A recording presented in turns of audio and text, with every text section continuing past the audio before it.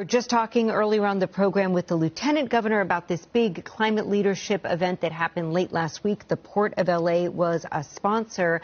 Mr. Seroka, can you talk to us about the role you see the port playing when it comes to climate solutions here in California? Well, the Clean Air Action Plan that was first designed in 2006 has yet to be replicated. We've done so much work reducing diesel particulate matter by 90%. Now the hard work comes.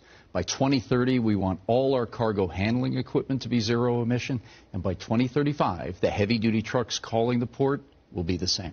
Yeah. You are also using innovation to keep things moving swiftly at the port. There's a newer development there, something called the California Port Partnership. What is this? This is working with ports all around the world. And most recently, we worked with the Lieutenant Governor and Dee Myers, the Director of GoBiz, in Tokyo to bring both the ports of Tokyo and Yokohama onto our green shipping corridor.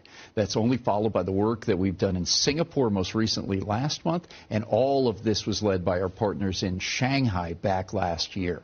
So the idea is to get cleaner fuels on these ships and bring them across the Pacific into Los Angeles.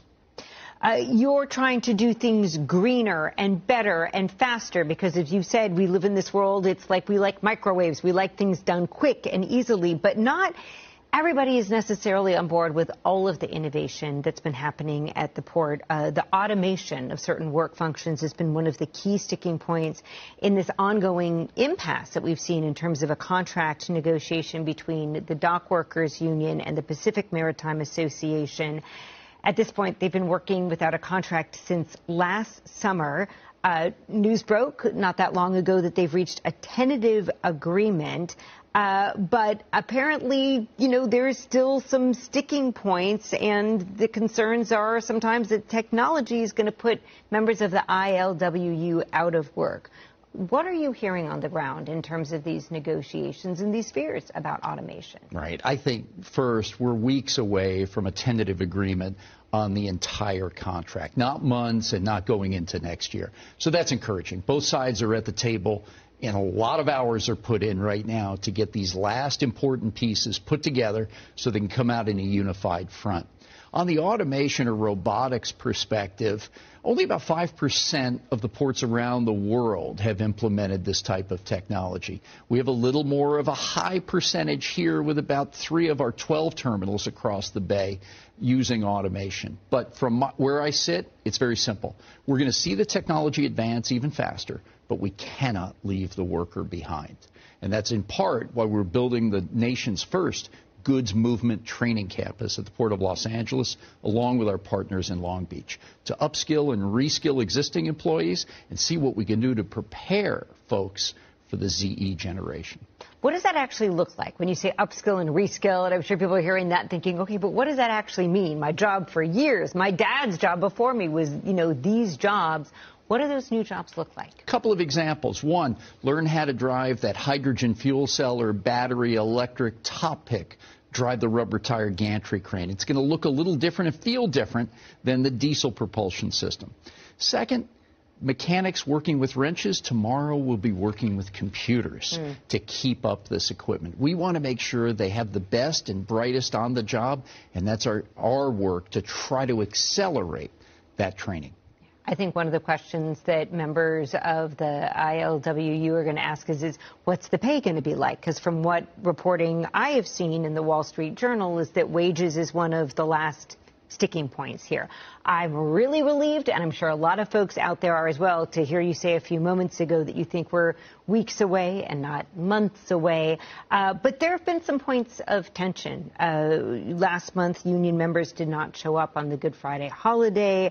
They saw it as time that they rightfully had off. Others were seeing this more as a walkout, and retailers are really concerned because they remember what happened in the early days of COVID. They're trying to get ahead of things like back to school and the holidays, and they can't afford to have any days where people are not working for whatever reason.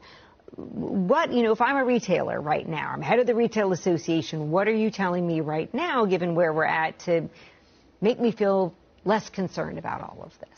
Your timing's excellent. I spoke with Matt Shea, the CEO of the National Retail Federation, just this morning, along with some of his membership. About 15% of our cargo, since this contract negotiation started, has moved to the East and Gulf Coast. Folks are trying to de-risk their supply chains after what they witnessed the last 3 years. We believe that in addition to that, you've seen some economic bumps as well. There's still a lot of inventory in those retail warehouses. We're not buying as much as we did during COVID. We're spending money on restaurants and airplanes, et cetera. So it's going to be bumpy for a while, but we've got to get this contract done so it brings confidence back to the market and cargo to Los Angeles and Long Beach. On the area of wages, for your viewers, let's remember that during COVID, the dock workers, the longshore folks with the ILWU, worked on average 6 days a week. They need to be paid what they're worth. And I know the Employers Association, the Pacific Maritime, is working diligently to make sure all these numbers fit the right way. But as we go forward, the compensation is going to be a big deal, as is robotics and automation, healthcare, and other important areas. But I think we're coming down to the wire on those last important issues.